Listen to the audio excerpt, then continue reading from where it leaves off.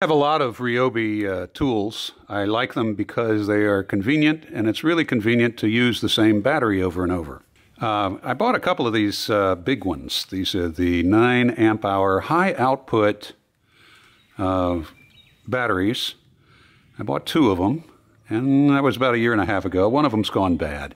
So I needed a replacement. These are $160 a piece at Amazon or on Home Depot. But these are only $40. So I decided to try one of these. I think they're $50 now, but they were $40 when I got it, which was a month ago. So I decided to try one of these. I mean, come on, that's a pretty big savings. I'm not confident that it's really a 9 amp hour, and I'm pretty confident that it's not high output. But we're going to test this scientifically and find out. First off, let's weigh them. Here is the Ryobi brand name battery, which is somewhat better appointed on the outside. So there's going to be a bit of a weight difference just because of the case. In general, though, batteries with higher capacity weigh more. So the weight matters. And this one weighs, we'll call it 2 5/8. All right, and here is the clone battery. And it weighs significantly less, like 2 3/8. So there's a weight difference here, and that by itself is suspicious. I have here 2 fully charged batteries. This one is the real Ryobi, and this one is the clone. You see the LEDs are not as nice, but it doesn't matter. All right, what we're going to do is put it in this Ryobi air compressor and run them until the batteries are dead. I have this big hose on here, which is the hose I use, because it helps increase the capacity of the tank, and it's going to reduce the number of cycles that we're going to have to do. By the way, this is a nice compressor. It's convenient, it's easy, it uses these batteries. But the tank is small, so even on a car tire, if a car tire is empty, it's going to take 3 or 4 charges just to fill the tire, which is disappointing, but it's better than the little chargers that you get that run off of 12 volts that don't have a tank at all. Anyway, here we go. This is cycle number 1.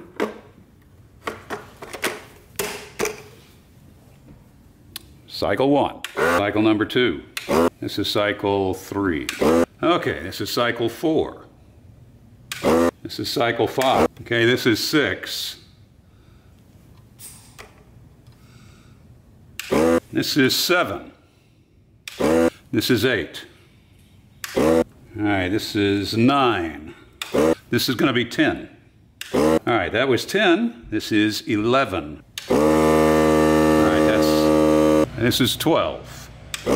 Okay, that was 12, and boy, it was working. Let's see if it can get a 13. Okay, let's see what the battery says. It says it only has 1 bar, but we're going to go for 13. So,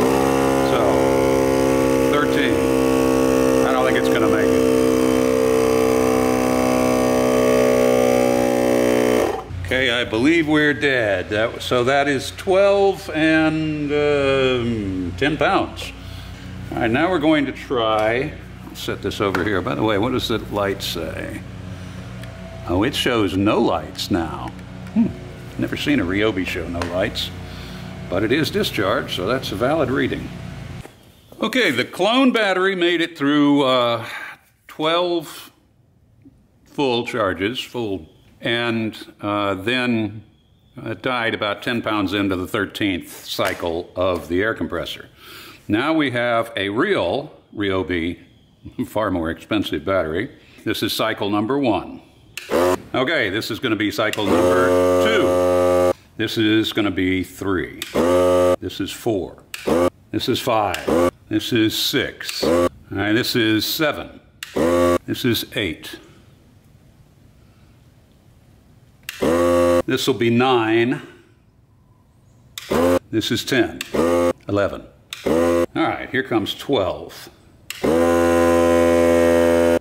Okay, that was 12, which ties us with this battery now.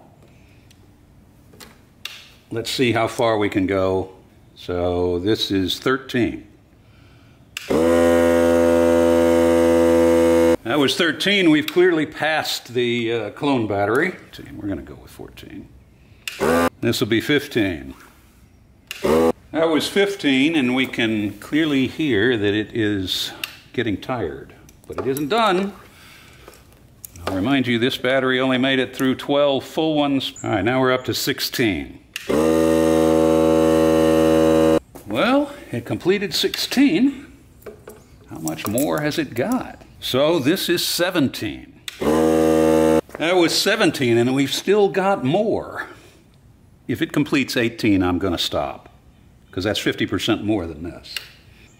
All right, that was 18, and I'm not going to do another one, because this battery, I think if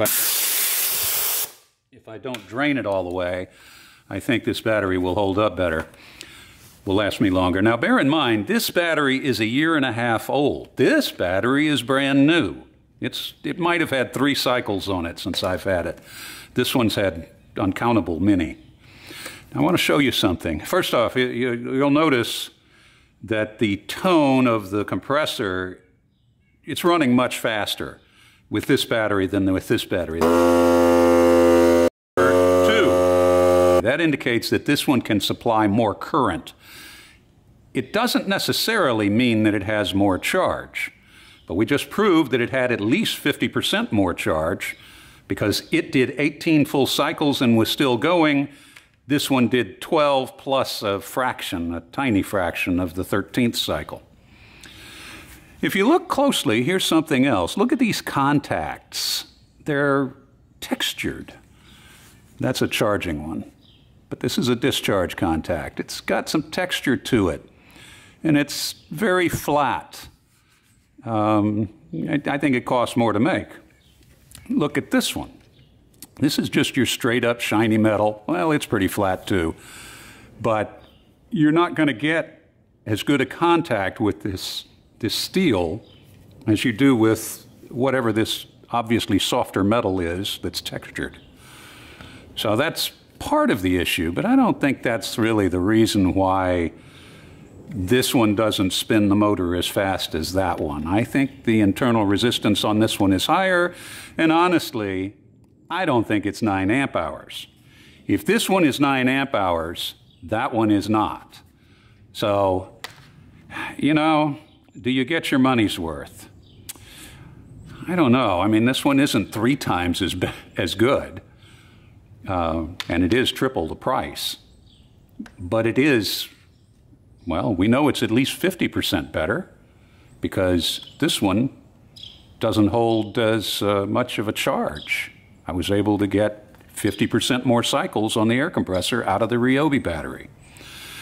Your mileage may vary. I think I'm going to return this one to Amazon where I got it. Thank you for watching.